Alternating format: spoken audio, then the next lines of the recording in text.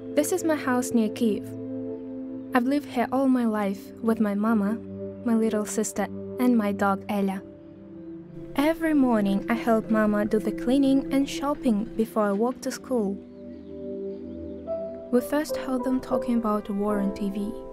I was worried, but we didn't think it would happen to us.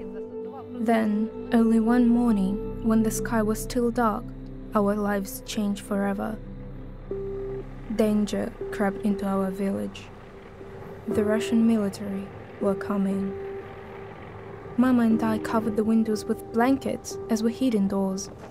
The sound of gunfire ran out all day long.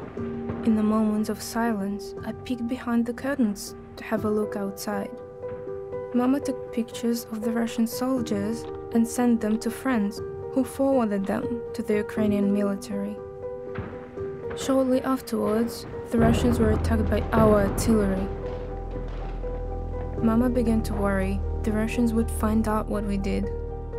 Then, one night, we felt a huge explosion. It lit up my bedroom, shaking the house and waking us up. Smoke filled our kitchen where Mama was standing. She was trying to put out the flames. She told us to leave. I grabbed my sister and we ran. We didn't even have time to look back at our house, and we didn't know where we were going, and so we kept running through other people's gardens, the sound of bullets whistling near our feet. We kept moving. That's when we found help. A man was helping families to evacuate, so we climbed into his car and drove as fast as we could out of the village. But then his car ran out of electricity. We were stuck on the road. I saw cars on fire, people lying inside them. What was going to happen to us? It was chaos. Our driver stopped another car, fleeing the village. They were driving to Zhytomyr. The car was crowded, with 9 of us packed inside. But we made it. We survived.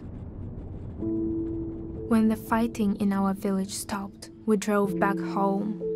I remember seeing our house for the first time. It was completely destroyed. But Ella was still there, looked after by a neighbor. She reminds us of how normal our lives used to be. Now I just want all this to end. I want to go back to school, play the piano, and build back our life as best we can. I want to live as we did before.